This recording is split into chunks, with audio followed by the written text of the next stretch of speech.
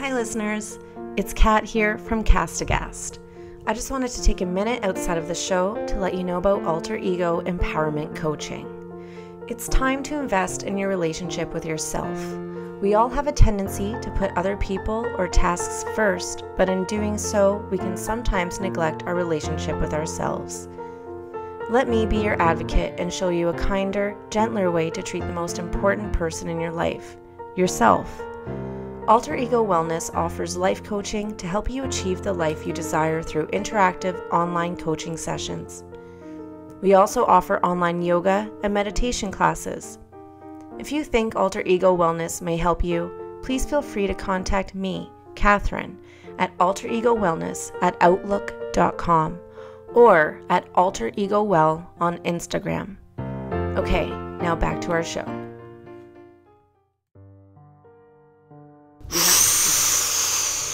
Ooh, yeah. That was good. Welcome to Castbox. I'm your host, Duke Nukem, and I'm gonna lay some true crime on your fucking alien ass. Ooh. No, it's me. It's John. What? Okay. I know you saw the title for this fucking video, so I'm not even gonna waste time. I don't even have to give you a list of what's in this video. It has a Killdozer. Make your own fucking joke. I'm John. And I'm Kat. And this is Castbox.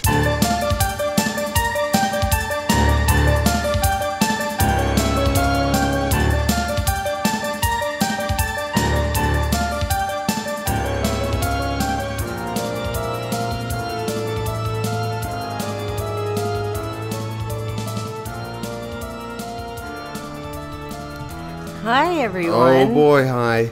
How are you? Shoot, we're here again. My goodness. You Episode come here 63. often? Shut up. Jesus Christ. What do we have today? Is it a good one?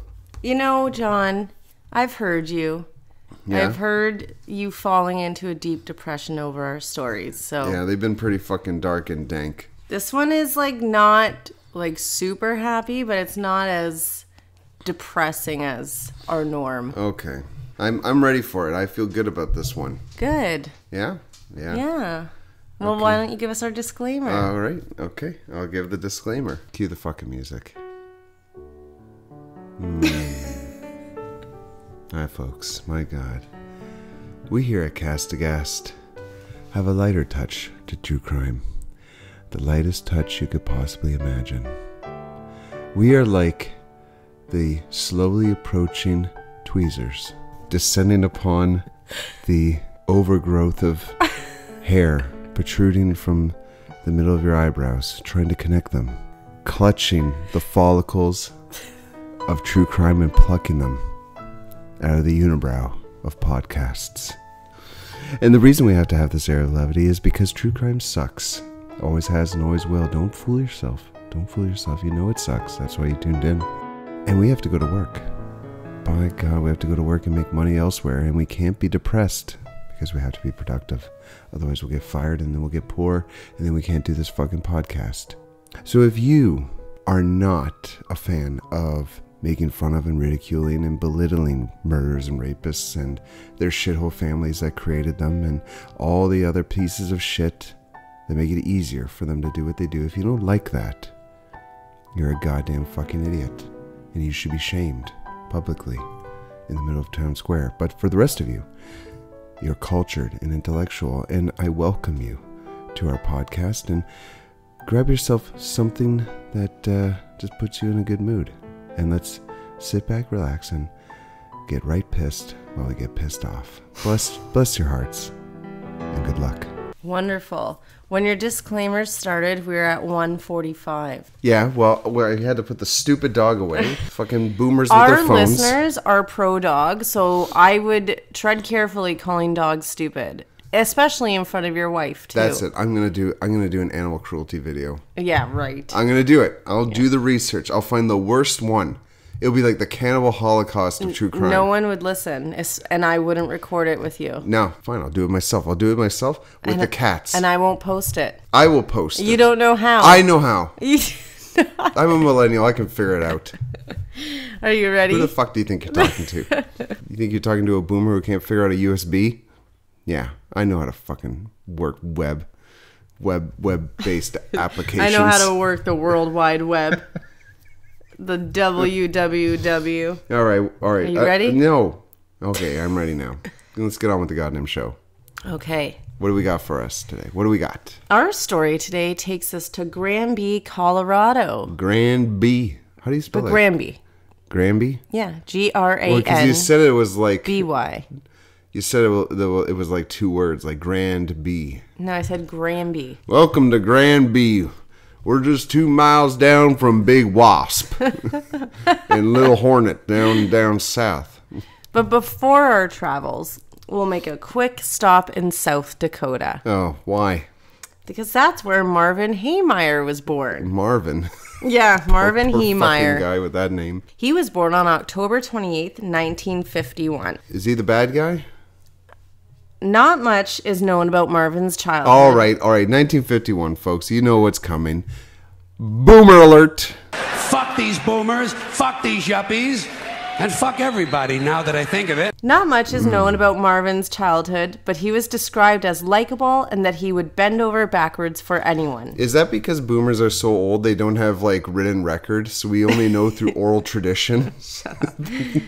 In the early 90s, around the age of 40, Marvin packed up his life in South Dakota and made his way to Granby, Colorado. South Dakota? In 1992, Marvin had purchased 2 acres of land and had constructed a small welding shop where he operated his business as a muffler repairman.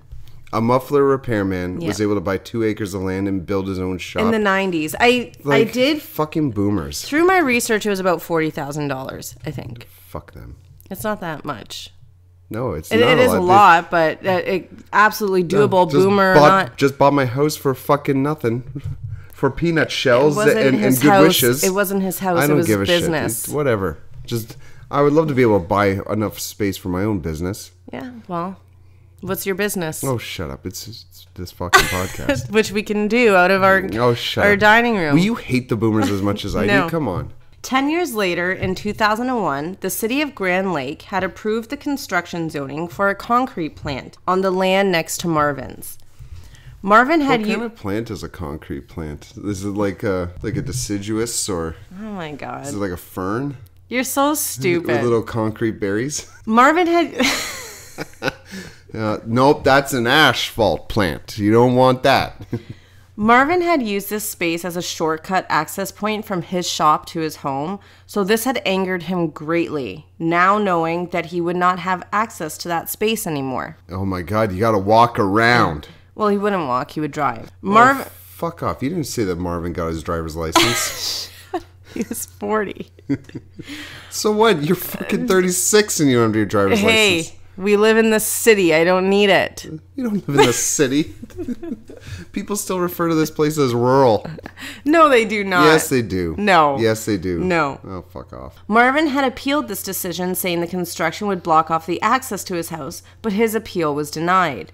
And he was also fined $2,500 for not having a septic tank on his shop's property. I love it. It's like, no, fuck you. We're not moving it. Your name is Marvin. You're an idiot. And you don't have a place to put your poo. So fuck you. You just dug a hole. Or maybe went home. What? Because his home and his shop were on the same Oh, land. get away from me. He continued appealing and was denied each time. Now, with his anger growing, he had come up with a plan. Marvin was a proud owner of a bulldozer, which he had purchased years back with plans of making a new route for his shop. But now he had a new plan for his bulldozer. He intended to turn the bulldozer into a killdozer. Oh my god. Is that what he called it? Yeah. What a stupid twerp. Our story today is called The Killdozer. Yeah. What is this, bro force? Oh, thank you. Thank Oh my you. god. Terrorcopter! What is it called? What is it called?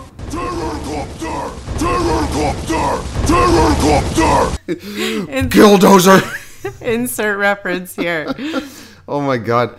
It sounds like a Stephen King book. I know. So fucking stupid. Killdozer. Yeah. How fast do bulldozers go? Like, Not very fast. I feel like you could dodge a killdozer. Well, let's get to that. All right. It took Marvin about a year and a half, but he had customized and souped up a Komatsu D355A bulldozer into a makeshift war machine. Makeshift war machine. The dozer was outfitted with armored plates covering almost the entirety of the dozer's cabin. The armor also covered the engine and most of the dozer's tracks. He constructed these armored plates by poured concrete over steel sheets. Oh, Jesus. The concrete wait until you see a picture of this thing. The concrete surrounding the dozer was nearly 1 foot thick. Oh, jeez. How would it even move? Like, this thing... I'll get to that, too. Holy shit. This made the Killdozer resistant against explosives. Like, what do you expect, like, Taliban rocket launchers? For his visibility, he had installed video cameras on the outside of the Killdozer and had mounted 2 monitors on the dashboard of the cabin. Oh, my God. These cameras were all protected with 3-inch clear bulletproof shields. There were nozzles with compressed air to blast away any dust or debris from these cameras. Oh, my goodness. There were fans and an air conditioner installed in the cabin for Marvin. Then he made 3 gun ports to fit a .22 caliber rifle, Holy shit. a .308 caliber semi-automatic rifle, and a .50 caliber rifle. So what you're saying is Marvin was a bit of a handyman and he had time to kill. These good one. That's pun not intended.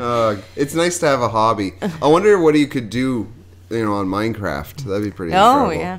Shut the fuck up. These were all those gun ports were surrounded with armor as well. Of course they were. On June 4th, 2004, Marvin was ready to execute his plan. He had secured himself inside his Killdozer and was ready to take out anything in his path. Please let him forget, like, he left, like, the keys in or something. The lights were on. He had no battery. No. He exited his shop in the Killdozer and headed towards Granby. Oh, God. He first plowed through the construction of the concrete plant. Then he made his way through the town hall, the home of a former judge. Oh, Jesus. And the judge had already passed away, so he plowed through the widow's home. Oh, my God. A hardware store, and other residential homes. Of course, through this catastrophe, there were many attempts to stop Marvin in his tracks. But he had prepared his Killdozer for that, and the attempts hadn't made much effect in stopping him. This attack on Granby took over the course of 2 hours. Like, what were people trying to do to stop him? Like the cops and everybody tried. Like, they're opening fire on it? Exactly. Oh, my God. This must have been crazy to watch. He had demolished over 163 buildings. Yeah. As well as knocking out utilities for the city and the residents of Granby. Holy shit. This guy's fucking crazy. Just as the governor was securing assistance from the National Guard, which my God, really? Which included a tank missile and helicopters. Oh my God, a tank missile. Marvin was plowing through Gamble's hardware store, and his Killdozer had gotten stuck in the basement's foundation. Stupid ass. Likely satisfied with his destruction, Marvin had killed himself in the cockpit of his Killdozer. We'll get to more. So he knew, like, this was game over. Marvin's demolition had cost $7 million in damages. Thankfully, aside from Marvin taking his own life, no other resident was harmed. Really? Mm-hmm. No one was harmed? No one was harmed. He was plowing through all kinds of shit and no one got killed? Yeah, thankfully. So his Killdozer was ineffective? And thankfully, like, after he plowed through the first building and was making his way, everyone was effective at letting everyone know what was happening, including, like, the police of the city. So people were already vacating by the time he was blasting through the town. Jesus Christ. Investigators began their investigation, and they believe each targeted destination was connected to a zoning battle. Yeah, no kidding. Yeah. This is amazing. Holy shit. They also believe that Marvin had used a crane that he had on his property to lower the lid of the Killdozer, essentially sealing himself inside. So he knew this was game he was over. never getting out again. When they searched Marvin's home, they had found an abundance of notebooks and audio tapes describing his plan and motivation. Marvin had plenty of visitors over while constructing the Killdozer, and they had never noticed it.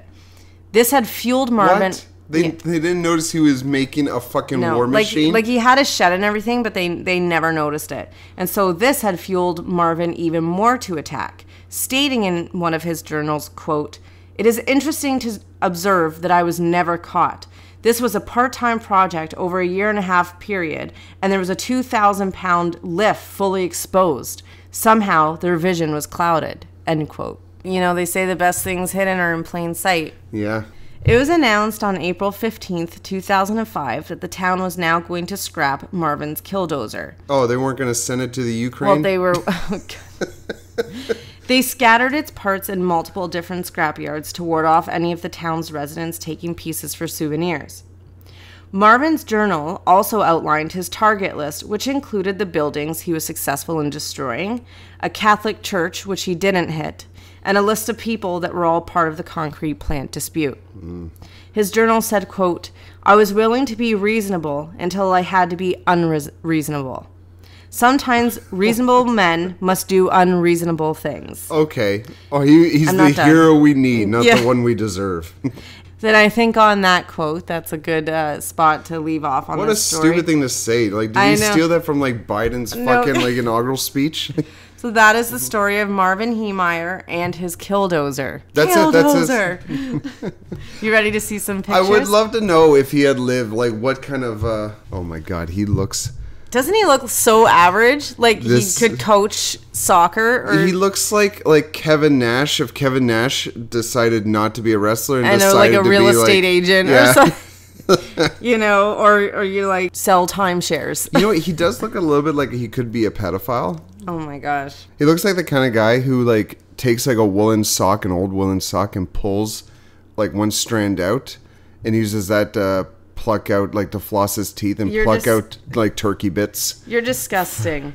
You know? That's gross. He looks like the kind of guy, like, he only has ketchup and mustard and moldy mayo in his fridge.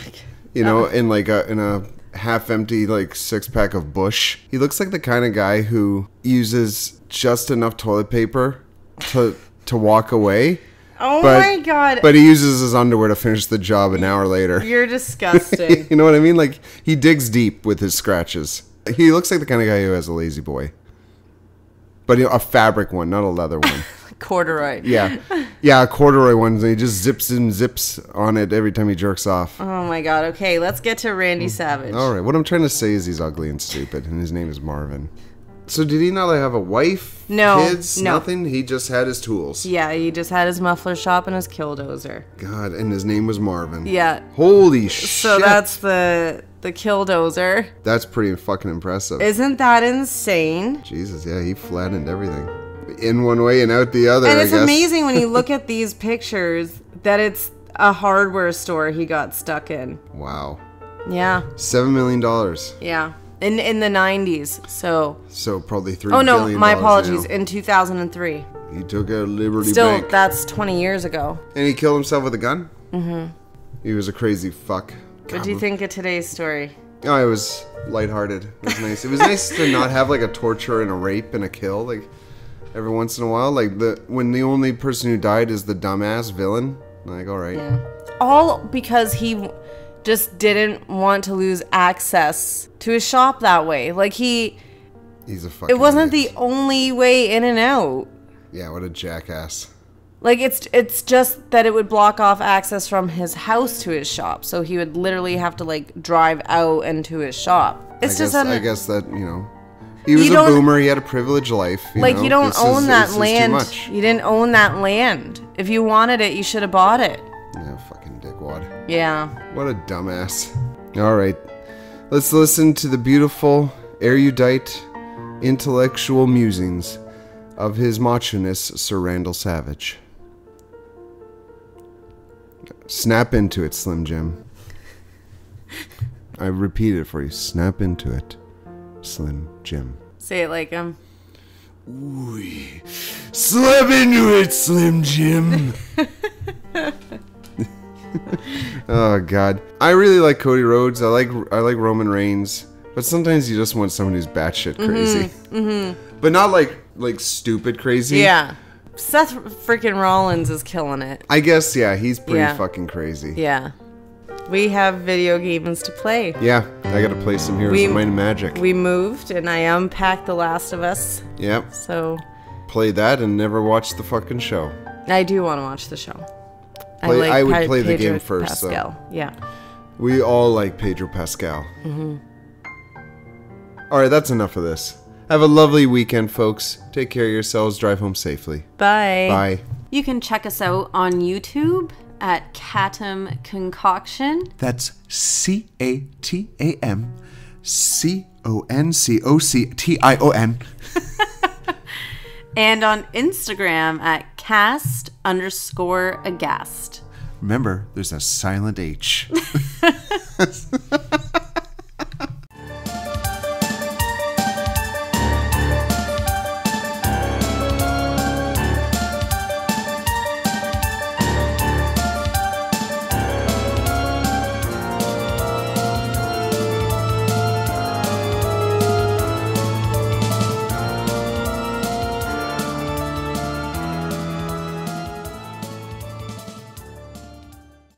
Hold on. Bo, couch. Lay down on the couch. Dogs, everybody. Don't own them. Do yourself a favor. Shut up.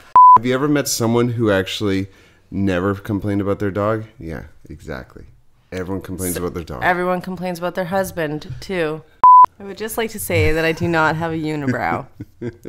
Marvin had appealed this decision, saying that the construction would block off this access to his house, but his appeals were denied. Yeah, they're like, fuck you, Marvin. I need to start that over. The concrete... The concrete cookers. For his visibility, he had For his invisibility... His invisibility. He has an invisibility cloak on his Killdozer. These cameras were all protected. They're all protected. These cameras... Dyslexia. What are you looking at?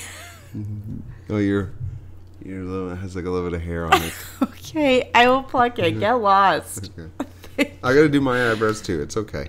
These cameras were all protected with 3-inch clear... Investigators began investigating, and they believe... Oh, they were investigating the investigators. What should I say? Jesus. It was announced on... Shut up. All right, go on. And I think that this is where I... Oh, no. I was done. Sorry. Yeah, I knew you were done. End quote. End quote. I don't give a fuck. Who fucking cares? All right.